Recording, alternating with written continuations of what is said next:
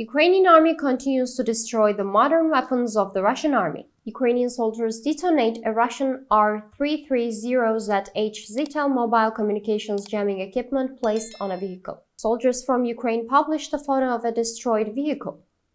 Where they were filmed on the front lines is now unknown.